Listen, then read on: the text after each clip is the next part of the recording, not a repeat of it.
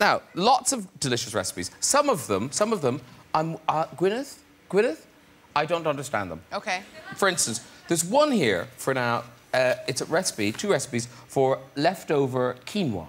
Right. Who doesn't finish their quinoa, Gwyneth? How do you end up with leftover quinoa? The cry at the end of a meal is more quinoa, Mom.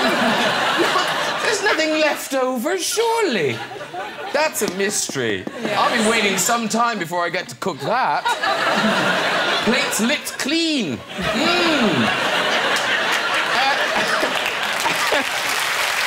No, but I have to say, there are lots of delicious... There are a lot like the... Don't leave it at that. What is it? Quinoa? What's quinoa? You don't know what quinoa is? I genuinely don't know what quinoa is. You're joking, right? No. I thought that's what you meant. Like, everyone knows... doesn't... What is quinoa? Quinoa, it's like a cross between couscous and cat litter.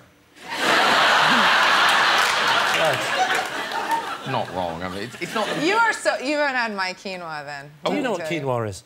Am I the only one? It's a grain. He loves it, obviously. Oh, quinoa! What is it, a sort of wheat or something? Oh, now you don't know, do you? See? No, it's... I've eaten it!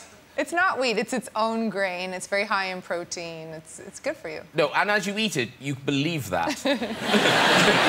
It's one of those things, you're like, this is really good for me. Yeah. But no, you... My version of quinoa is really good. And can I just say, you've served it with a fried egg on top, so I'm already thrilled. OK, good.